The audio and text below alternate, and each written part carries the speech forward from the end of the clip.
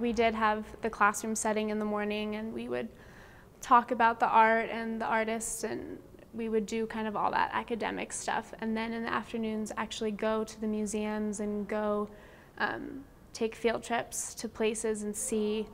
the artwork either in person or see where the artists lived or where actually the places that they painted. So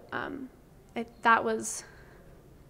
what was really good, is both the academic classroom setting as well as the field trips that we took within Paris. As an art history student, it's really hard to actually experience the paintings that we've been learning about, and so being able to go to France and see the artworks up close and go to the museums and see where the different places where the painters were actually working was really beneficial, I think, to me,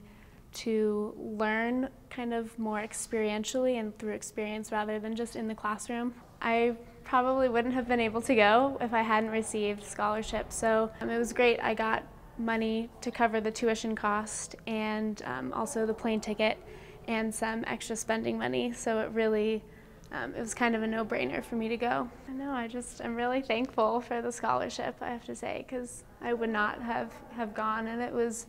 I think that I always knew I wanted to do art history, but I think this experience kind of solidified that, and now it's kind of become like an obsession rather than just a passion. So.